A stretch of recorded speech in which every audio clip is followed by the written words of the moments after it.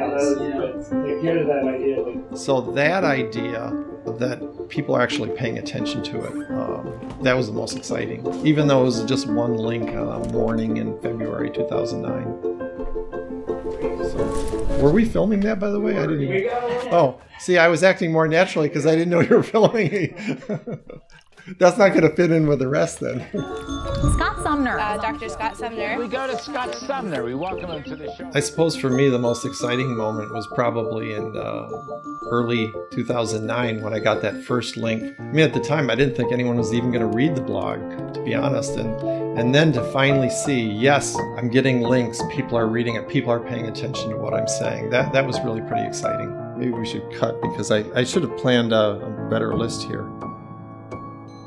When I started at Bentley in the 1980s, monetary policy was quite frankly pretty boring. So I started to focus on the Great Depression because that seemed to be a really interesting problem that still wasn't fully resolved. What the average person does is confuse the symptoms of the Depression with underlying causes. They don't know the role of monetary policy and policy mistakes that actually caused the Great Depression. I had to go back and start at ground zero, collect the data, really dusty old volumes on central bank information. I read essentially the whole New York Times from the 1930s on microfilm. An entire newspaper for an entire decade. And that's the point where I realized I had a bigger project than I imagined initially, that I could take all of these individual pieces and put it into a unifying framework in a single book. Well, I had completed the book by roughly 2005, but publishers didn't want to publish it. And then the Great Recession hit. $85 billion. Did you lower your standards to accommodate?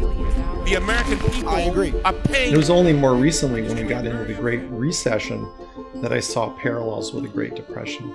It seemed to me that most of the discussion was missing the point. Other economists were looking at interest rates. They assumed that money was easy, but commodity prices, stock prices, real estate prices, every other asset market was signaling money was too tight.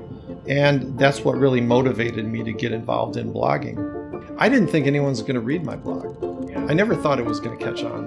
But a few months after I started blogging, I was suddenly getting lots of invitations for speaking at conferences, writing op-eds. I was pleasantly surprised to see a number of publishers express an interest in the book.